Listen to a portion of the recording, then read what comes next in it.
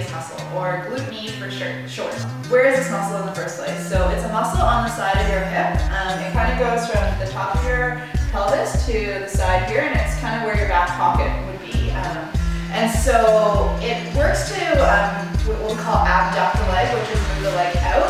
But the reason it's really important is its prime function is to stabilize the pelvis when you're standing on one leg. So kind of in this motion here. So if you don't have a strong glute med muscle, what it would look like is when you're standing on one leg, your pelvis would drop. So the glute med muscle is really important to train to prevent running injuries. Common running injuries we see from kind of having a weak glute med where your pelvis drops a lot is knee issues such as patellofemoral pain syndrome, which is kind of pain in and around your kneecap, or IT band friction syndrome, which is pain on the outside of your knee. Other issues that can arise are low back pain or SI joint pain, or even all the way down into your feet, like problems with your Achilles or plantar fascia. So this one little muscle in here is actually really important at preventing a lot of common running injuries. So we're going to go into what exercises we can do to help strengthen your glute med muscle. So we'll start with kind of more beginner ones where you can just learn how to fire it properly, and then transfer over to kind of more functional training ones more specific to running.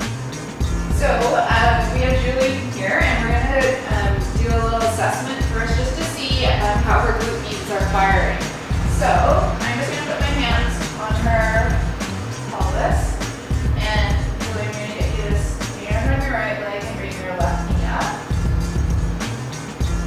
And so we can see here how her left hip is just dropping down. She's not able to maintain the level pelvis. So bring your leg back down, and then we'll check on the other side. Perfect. And you can kind of just see the difference between side to side. So we'll go back onto the right side. Loses the stability, and then back over onto our left side. Perfect.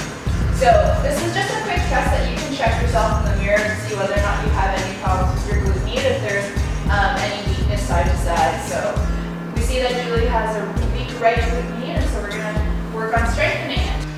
So this is a really beginner exercise. It's called a clamshell, and what it does is it's a great way just to kind of find where your glute med muscle is and just get it firing. So Julie's going to demonstrate for us. We start off lying on your side, and you want to have your feet lined up with your hips and kind of a nice neutral spine in the back here. And so Julie's going to try to keep her pelvis level, and she's going to bring her top knee up and then back down. Perfect. We'll just do a few of those. And Julie, where are you doing the work? Right here. Perfect. So that's one of the biggest things you can check for, is just where you actually feel the muscle. So thinking about that back pocket, that's where you should be feeling these exercises. Good. So we'll move on now to just practicing the running motion, but lying down, so non-weight bearing. So Julie, what I want you to do is lift up your leg and try to keep your foot, your knee, and your hip all in one line as you're bringing your knee up into 90, and then back down. Good. Perfect. And so this is a really great way of just training your muscles to keep in that good alignment while you're going through a running motion for the lower body. And Julie, where are you feeling that? Same spot. Awesome. Perfect. So common ways that people cheat for these two exercises. The first way for the clamshell is a lot of times people rotate through the pelvis. So as Julie would be lifting her knee up, she would be rolling back. And so you end up just using kind of your back instead of using your hip. So that's a common way people kind of go wrong. And the other way for the running motion lying down is that they kind of kick their foot up, and so they end up dropping their knee, and you end up using a lot more of your hip flexors and your internal rotators. So Julie's going to demonstrate our first exercise, which is called the step down exercise. So you're going to have your weight on your right leg, you're going to keep your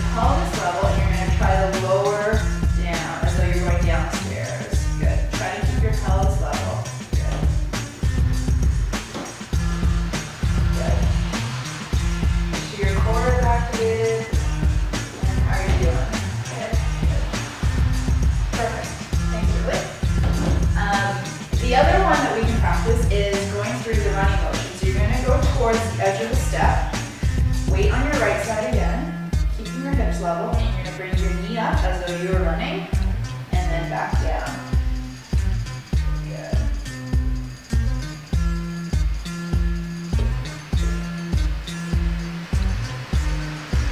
Perfect. So, common ways that people can go wrong or cheat, going back to the step down exercise, is when you're lowering the leg down, many times either your pelvis drops or your knee falls in. Yes, and back up. That again. And then going to the running motion exercise is opposite. People bring their opposite hip up because they're trying to prevent it from dropping. So you keep it up and hike up this hip here. So yeah, just really important to keep your pelvis level, that your knees stay over your toes, that you're not falling in or anything like that. So these are just some of the more common exercises that I like to prescribe for my clients who have issues with their glute med. I would really recommend just being able to strengthen your glute med if you do a lot of running or hiking, especially trail running too, where you have to be doing a lot of balancing and standing on one leg, just to prevent common injuries in your knees or your feet and your back. So these are just some ideas. There's different ways of strengthening it, but you can work on incorporating that into your own home strengthening program.